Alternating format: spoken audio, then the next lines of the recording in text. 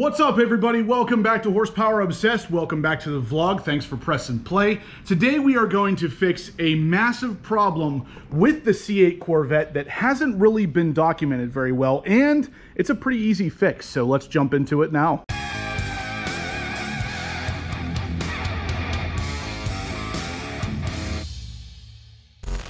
All right, guys, so this particular issue with the C8 Corvette is pretty massive, especially if you plan on keeping this car for any length of time. Now, if you grab one of these and you're planning on keeping it for a year or two before jumping up to the Z06 and then another year or two before jumping up to the ZR1, this may not be a gigantic issue for you, but if you plan on keeping this car for a couple years or even for the rest of the generation, this is something you should really take a look at. What we're referring to today is actually going to be the strut mounts. So in the front, where the struts connect to the body of the car, there is an issue, and it's a weird one. So we're gonna get a little bit more into that in a second, but what we're gonna do now is actually come over to the workbench here and talk a little bit about the company that is providing said fix. Now, the name of the company actually kind of gives away what we're doing here, but I like their vinyl, and that may find its way onto the car at some point. I really like that outline of the C8. It's pretty cool. Eric over at C8StrutCovers.com was gracious enough to send me two of his products, one for and one without the magnetic ride control, because that does matter. That's gonna make a difference in the installation. Obviously,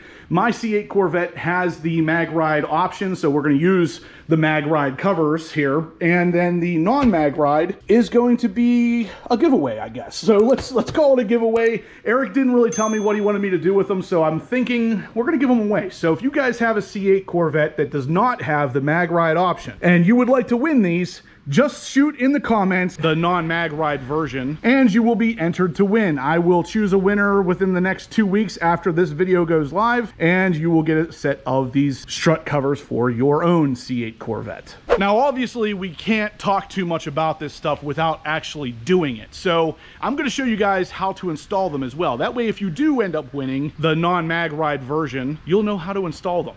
It's not very difficult, and it ends up being a huge benefit, like I said, especially if you keep the car for a while. Now, what we're gonna do is actually take the plastic around the frunk there. We're gonna take that off, and that's gonna reveal to us the strut towers. Now, once we get to that point, you're gonna understand more why we're doing this, because there is just going to be a massive amount of water just sitting on the bolts that connect the strut to the chassis of the car. And that's a problem, because once those rust, yeah, it's gonna be tough to ever get those off. They could break. I mean, there's a million different problems with that idea.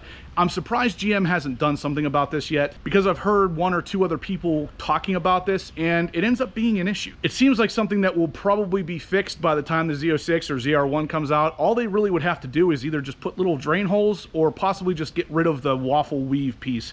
You'll understand a little bit more in a second once we tear into this thing, so let's jump into it. And real quick, guys, I wanted to give you a little glimpse into why there is a difference between the mag ride and the non-mag ride version. As you can see, there is a little cup on the mag ride version, whereas the non-mag ride is completely flat. So this will sit right on top of the strut mount and be totally flat, whereas this will have just a little bit of an elevation to allow the mag ride wire to exit off the top of the strut without pinching it and causing further issues. Pretty simplistic, nothing to break, nothing to go wrong. These are plastic of some kind, probably ABS if I had to guess. And they're not going to rust, they're not going to corrode, they're just going to stop water from entering into that strut mount. So let's tear into it and take a look at how much water is actually sitting in mine. Okay, so believe it or not, this particular fix involves no tools. Zero tools. Yes, you heard me right, no tools. So this entire piece here, all of the plastic we're gonna have to remove to expose the strut towers, can be removed by just grabbing and yanking on stuff. This is the best kind of example of GM and their quality at work. It's not necessarily a problem in this situation because this doesn't cause any kind of rattles or anything, but at the same time, this stuff's all held in with just clips. So if we just grab and start yanking on stuff, you'll see, yeah, it comes off and slides out. That's that. So that's one piece completely off. As you can see, we got 4 clips holding that piece in, obviously built to be easily removed. So we'll just set that in there for now. Ultimately, what we need to do is get this larger black piece off, because right under here is where that strut tower is at. Now we'll come over to the passenger side and kind of do the same thing. Just grab and start yanking on stuff. I mean, this is America at its finest right here. But like I said, I'm okay with it. So with these two side pieces off, we can now focus on this larger middle piece here, which is the same thing. It's all clips. We're not going to need any tools for this. So grab and pull until that piece is completely off, and then that's going to expose the battery, the brake reservoir, of course the windshield washer reservoir, and the two strut mounts. Like I said, more grabbing, more yanking. So we'll start right here, pull up. We got one piece off. Just keep pulling it until it all comes out. Now, this probably sounds a lot worse than it actually is. This is all coming out pretty easily. There's not really anything breaking or anything, which is key with anything like this, but that's it. We are now free. This is built to come off easily because you are supposed to be able to access this area relatively easily.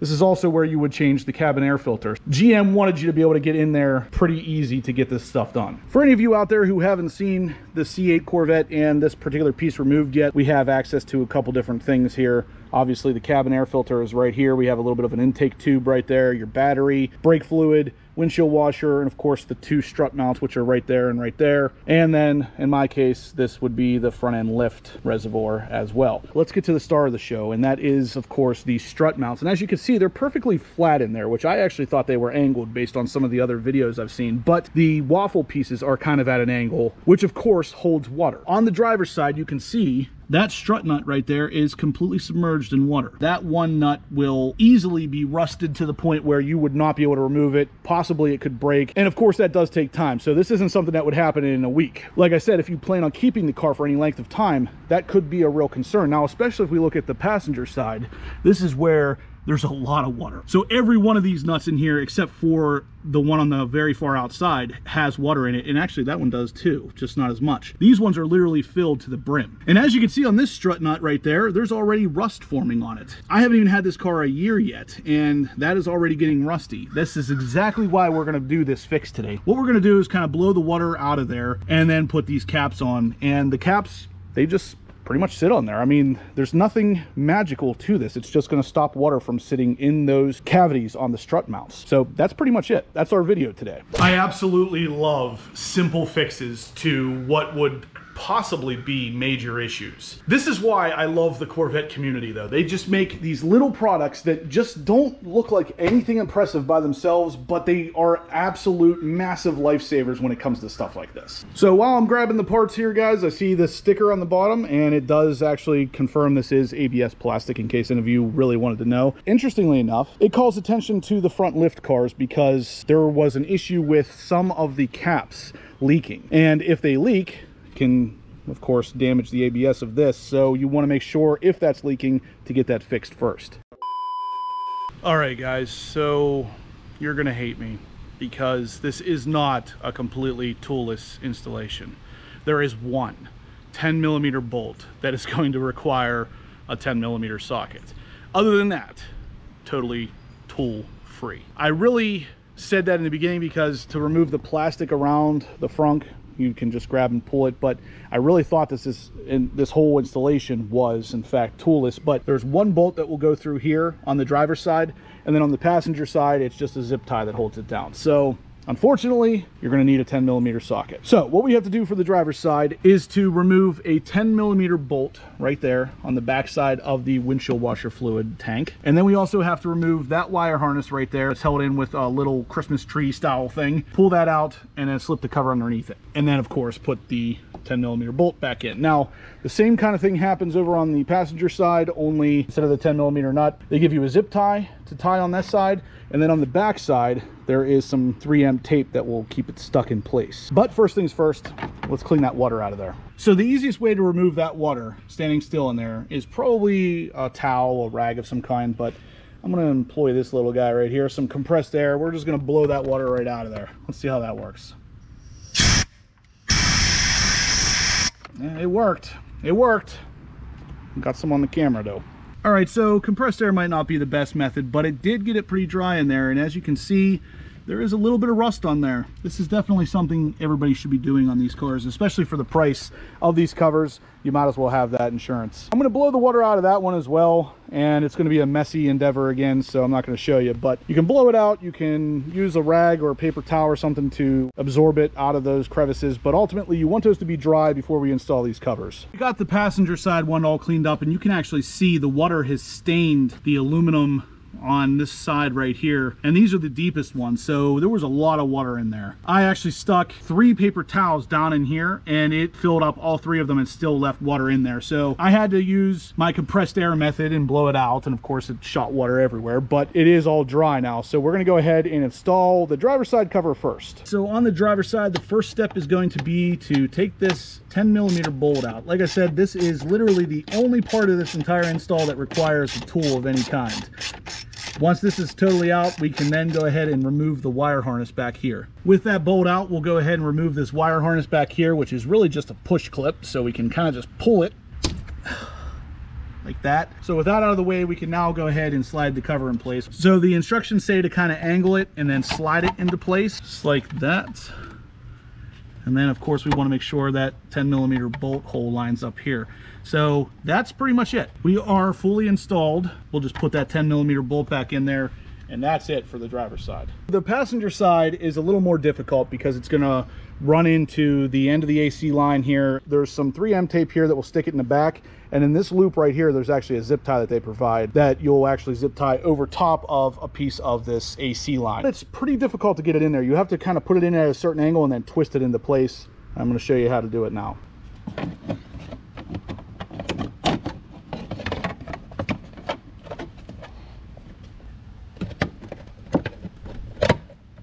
So there you can see it kind of popped into place, and you just kind of got to twist it until it's perfectly covering that strut mount. And it is tight. The passenger side is a little tighter, a little harder to get done than the driver's side, but you will feel it once it's in place. It's pretty solid in there afterwards, even before a zip tie, but especially on the mag ride car, you'll see it's fitting perfectly over top of that mag ride wire. And then of course down here we have that hole that we will zip tie it to the AC line.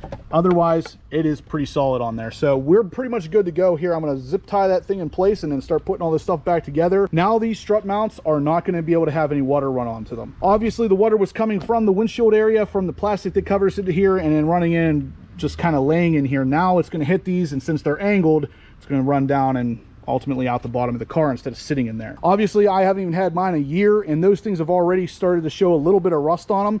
Imagine that same thing in 4 years, in 5 years. It's going to get to the point eventually where it's a problem. All right guys, so that is going to do it for today's video. This is totally protected now for the future. I don't know how long I'll actually have this car, because at this point the 2023 Z06, if it comes in 2023, that's the car I'm going to have anyways. This car is not necessarily going to stick around for a whole lot longer, but if it were, this is no longer going to be an issue for me. So what I'm going to do is go ahead and put the plastic back in, obviously button all this stuff back up, but it is totally done. The install was really simple. If you want to check them out, I will put all of their information in the description down below. But Eric has been really cool to work with. He definitely knows his stuff. He got these out to me ASAP. And like I said, if you guys don't have a magnetic ride control car, shoot the comment down below and let me know, and get entered to win the non-magnetic ride control covers that you can have for free if your name is drawn 2 weeks after this video goes live. But like I said guys, that is going to do it for today's video. So if you liked what you saw here, please give me a big thumbs up. If you have any questions about the content, about these strut mount covers, or anything we've talked about today, shoot them in the comment section down below, or send me an email, horse.power.obsessed@gmail.com, and I will make sure you get an answer. If you guys haven't subscribed yet, please do. I'm going to have loads of Corvette content coming you are not going to want to miss.